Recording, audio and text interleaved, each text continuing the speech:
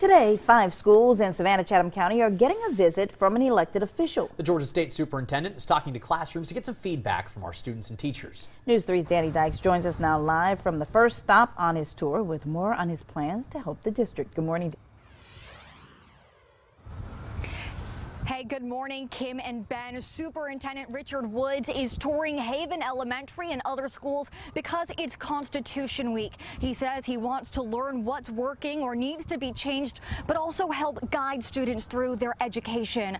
Take a look. He was talking to this 4th grade class today. The first year students learn about important American documents. Superintendent Woods says the graduation rate is at an all-time high in Georgia, and he's excited for teachers to get a pay raise in October. He says the governor has promised an additional $2 grand for educators in the next few years.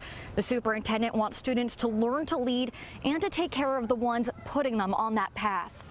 We want them to be very successful, but also doing some things that make sure they're ready for life. I think it is more than just ABCs and 1, 2, 3s, but things what it takes to be a good citizen. Of course, one of the things we're talking about today is citizenship.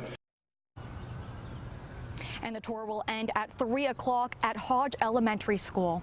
Live in Savannah, Danny Dykes, WSAV News 3.